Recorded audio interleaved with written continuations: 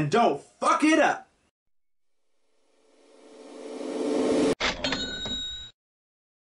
Hey guys, and welcome to my RuPaul's Drag Race Season 5 mid-season review. This video came as a request, and it's definitely something I needed to do considering the vast differences between my opinions now and then. Overall, I've really been enjoying it, and it's been a very solid season of talent and entertainment. So first of all, I want to talk about the eliminated contestants, the ones who are no longer with us. I absolutely agree for the most part with who we have left. All the ones who have sashayed away so far for some reason or another have definitely deserved to. But I will say that Penetration definitely should have made it farther. I don't know if she should still be around, but first to go should definitely not have been her. So my favorite episodes so far this season have been the lip-syncing episode, where they lip-synced to some of the most unforgettable moments of Untucked. I thought it was an amazing idea and it had some hilarious fucking results. And it was nice to have a reminder that lip-syncing to the spoken word is a very relevant talent. I also really enjoyed the ballet episode. That was very creative and we haven't seen anything like that from Drag Race so far. And finally, I was crazy over the roast of RuPaul. Ru is such an amazing candidate for a roast that I can't believe it actually hadn't been done yet. But sadly, with highs come lows, and we've definitely had our fair share of disappointments this season. Like the Snatch Game, for instance. What the fuck was that? Despite about 2 good performances, it was a train wreck that was venturing into uncomfortable to watch territory. And the editing.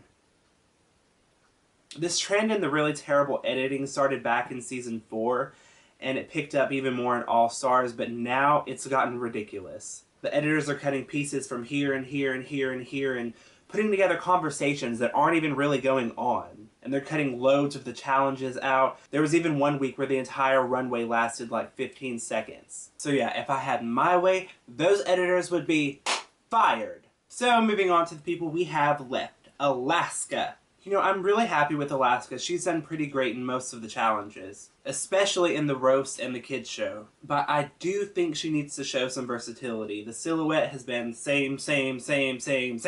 Alyssa Edwards. Let this serve as my public apology to Alyssa. Back in my cast review, I read that bitch to filth. And I have grown to love Alyssa. She's very polished, she's unintentionally funny, and she's very consistently good.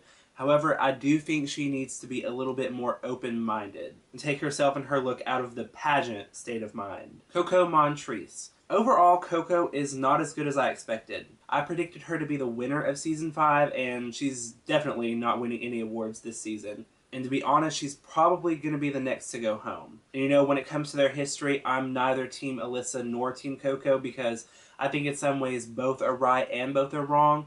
But I definitely will say that Coco is the one who instigates it and brings it up the most. And I think if she wants to stay around in this competition any longer, she's going to need to stop making excuses. She's always like, well, you know, I'm not a singer or I'm not a comedian. We don't want to hear that. Just do the best you can do.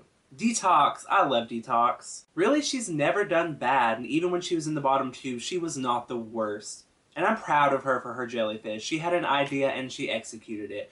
We all know she has a great body. We don't have to be reminded every time she steps onto the runway. I also really love her vulgarness because if you've ever seen anything else from me, you know that I'm pretty vulgar myself. I'm glad she didn't compromise any of that and she's staying true to herself. I do think she needs to show some vulnerability though. She's so polished and focused and precise that you kind of forget she's a real human being.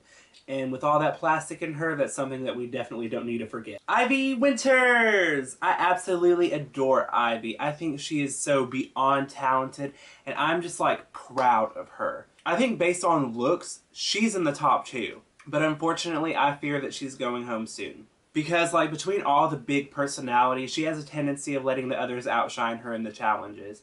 But if she can overcome that and stop letting people take the spotlight from her, I think she's definitely in this for the long run. Jinx Monsoon. Jinx is everything to me.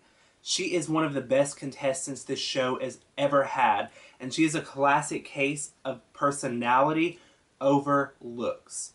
She has more talent in her fucking pinky finger than some of the most polished queens that have ever been on this show have. Technically, she has done the best out of the season. Not only has she never been in the bottom 3, but she's almost always in the top 3.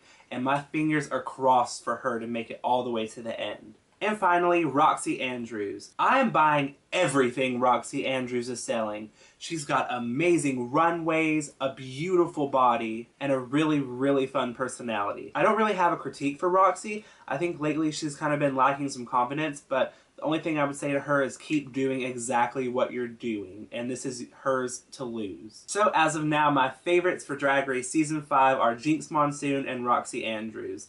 And let's have it said officially, I predict the winner of Season 5 will be Roxy.